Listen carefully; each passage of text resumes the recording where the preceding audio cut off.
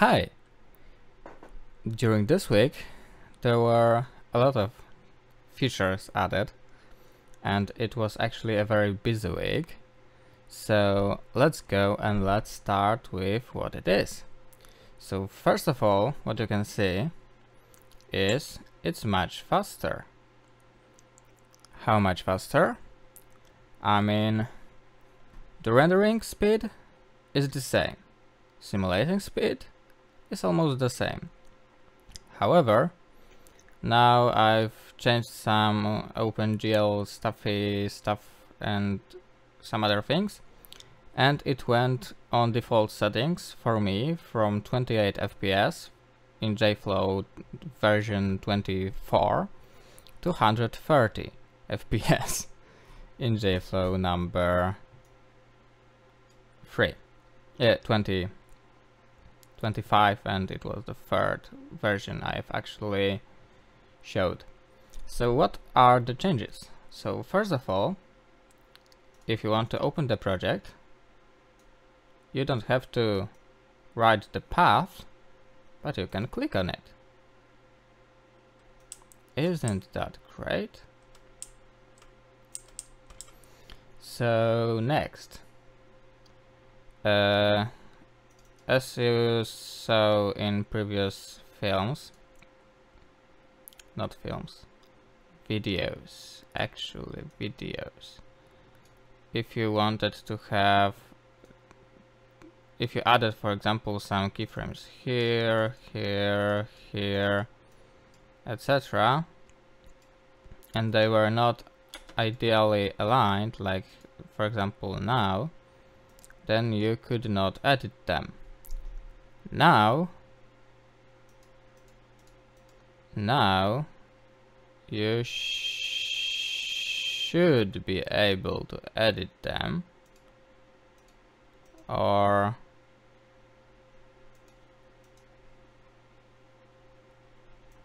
you have to be in the keyframe that is almost the same, and it does not work. Oh no, does it work or not? Oh, something is bugged. I tried to fix it.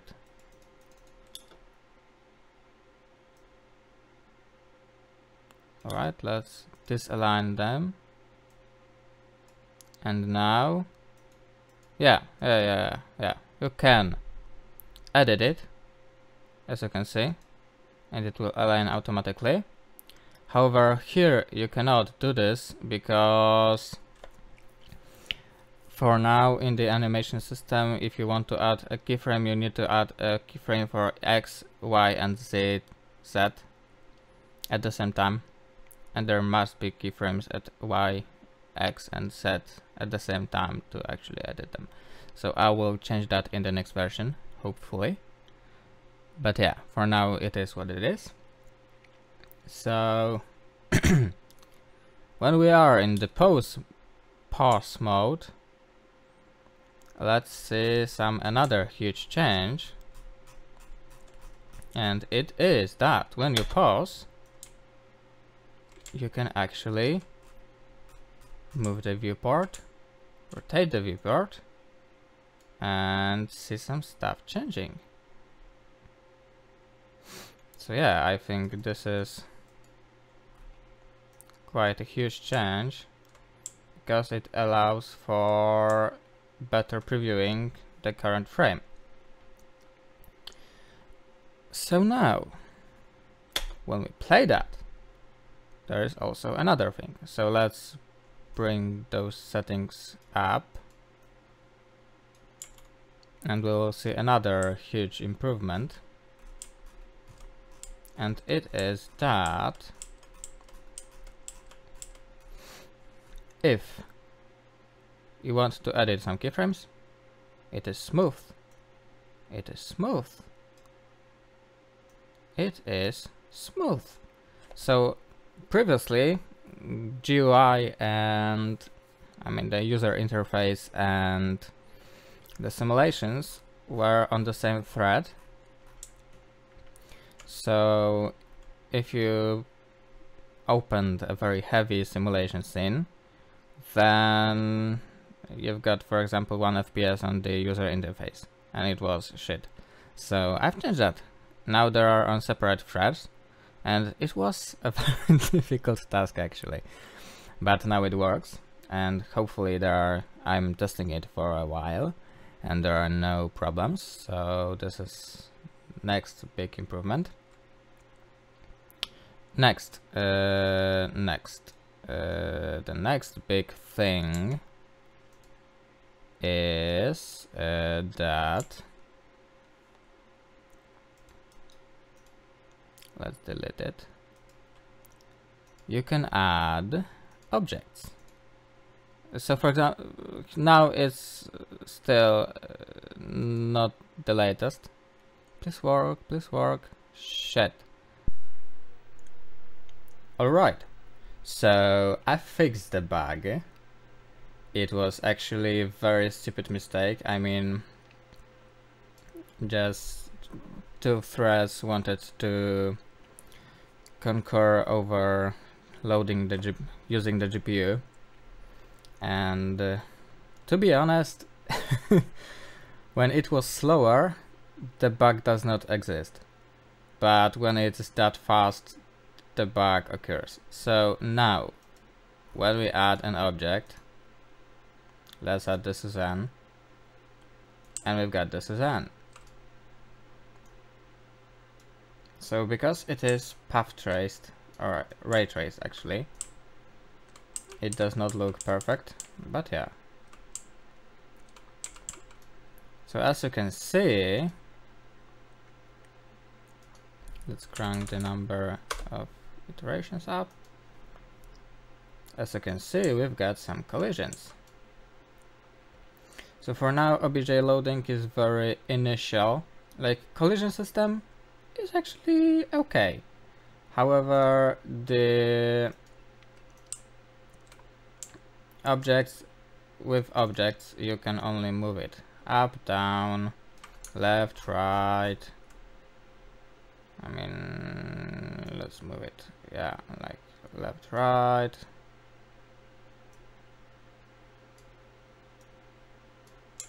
And it's actually all you can do. You cannot change the size. Why? Because for now there were some technical problems with changing the size and it would be slow. So I'm working on a fix, and hopefully in the future version it will be done. Oh, and if you want, get it selected, you can change it to be an emitter. So now, instead of being a boring Suzanne, it burns. It burns like crazy. So yeah, with changing the size I have to do something, but yeah, it can be either an emitter or a collision object. Alright, so what's next? Now, if you want to reload the scene, it's like, let's add something better.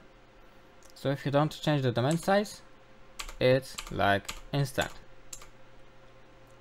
If you change the domain size, it's also instant, because I've changed some things when the reload happens, so it is actually now much faster. Alright, so as you could see, there was the object rendering. Oh, and if you want, let's add this one more time. You actually can display the Suzanne, or in render settings you can disable collision rendering, so you can debug how it looks. So yeah, that's this. Oh, and now it uses CUDA 11.3, so you will have to upgrade your driver. But because of the CUDA 11.3, it's much more stable and a little bit faster.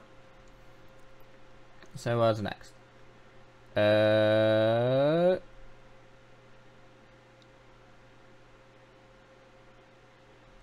Yeah, it is faster. Oh, and because of some help from the community, you can change the themes to make it look better or worse. I mean, you have the options. Also, the interface scaling is a little bit better. What's next? If you want to save the project, you've got an entire file browser. Yeah, what's next?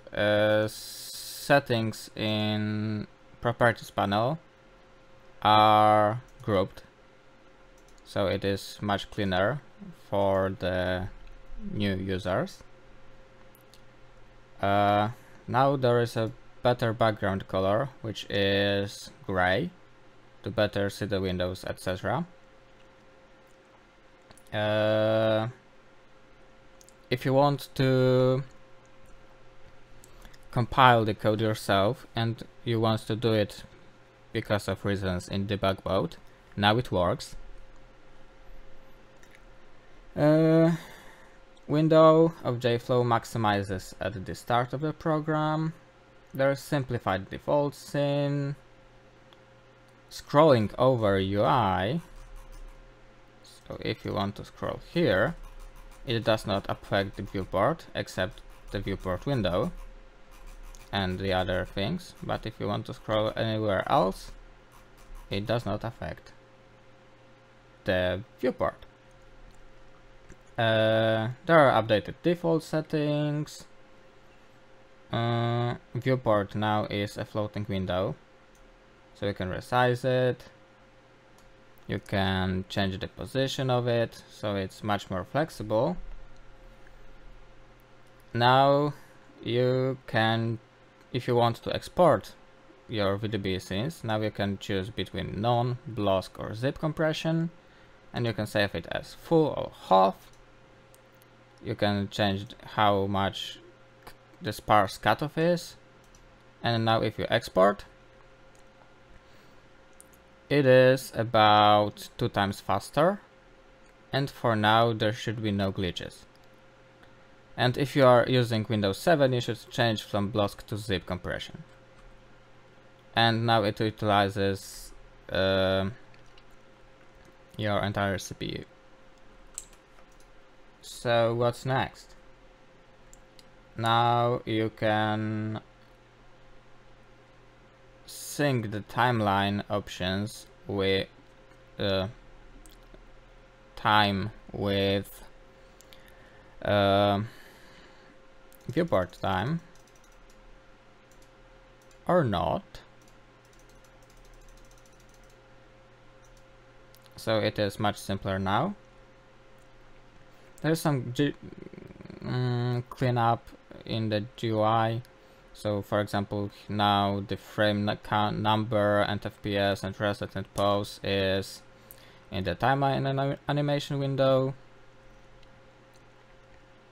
And there are also a lot of internal changes and some other little things which I don't remember. So yeah, I think that's all. So thank you for using JFlow, thank you for watching, and have a nice day. Peace.